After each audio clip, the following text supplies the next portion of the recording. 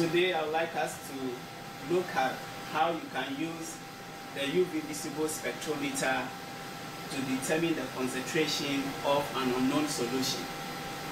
So basically, this is based on the Beer-Lambert's law, which says that the absorbance of a particular substance is directly proportional to the concentration, so far as the path length is constant. So when you know your absorbance, meaning you can easily get your concentration because they are directly related. So this is a UV visible spectrometer, and basically the core of this particular instrument lies on the sample compartment. As you can see, we have about 1, 2, 3, 4, 5, 6. These 6 sample holders are for the standards or where you put your samples, and the only one which is being isolated is where you put your reference when you want to do your analysis. So basically you have to be very careful in order not to put the standards or the samples into the sample holder of the reference. So first of all, what you have to do, I will classify that into 3 categories. You will determine your wavelength of maximum absorption, unless you know that wavelength of maximum absorption from theory or literature. You don't have to do that.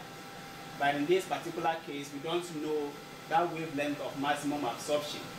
So what we have to do is to take one of our samples, a series of dilutions that are prepared. We'll take the one with the most concentrated to determine that particular wavelength of maximum absorption. So basically, when you want to do that, you take your blank. The blank is basically the solvent which is used in the preparation of your standard, and in this case I've used deionized water. So I will take my deionized water.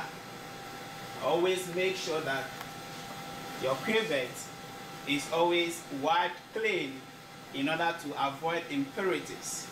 Always clean the parts that will be facing the light. So you put that into your sample compartment, and then your sample, which is the standard, and as I said, I'm taking the one with the highest concentration, so which is basically this particular one.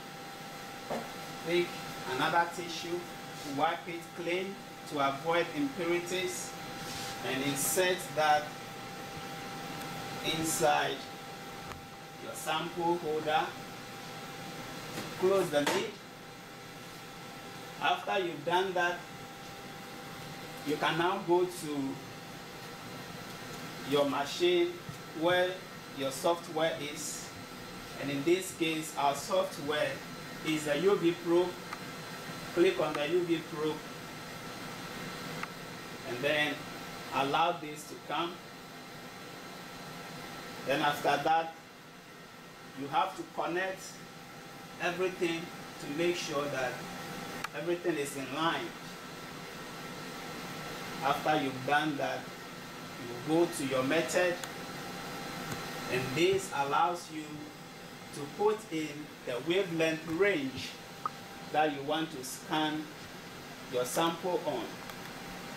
And in this case, we'll be scanning from 800 nanometers to 250 nanometers. So you go to your wavelength range, put in your 800 to 250 nanometers. You go to the scan speed. We have fast, medium, slow, and very slow. But in this case, let's use that of the medium.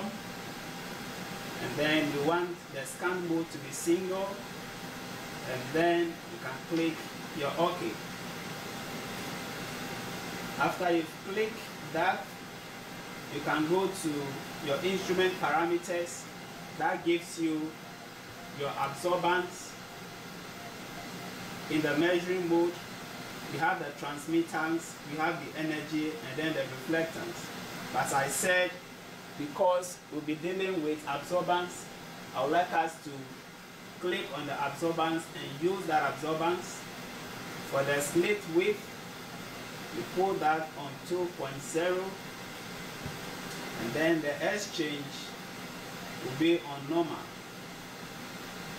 You click that, and basically you've done all the methods and you are ready to start.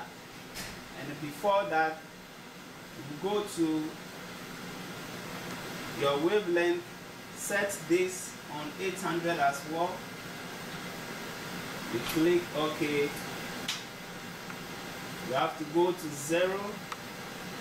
You auto zero the machine. Make sure everything is on 0 absorbance. Then you can now start your spectrum and make sure you get a nice peak that will allow you to determine the wavelength of maximum absorption. And it is this particular wavelength that will help you to determine the rest of the concentration. Your standard samples that you have will be run on that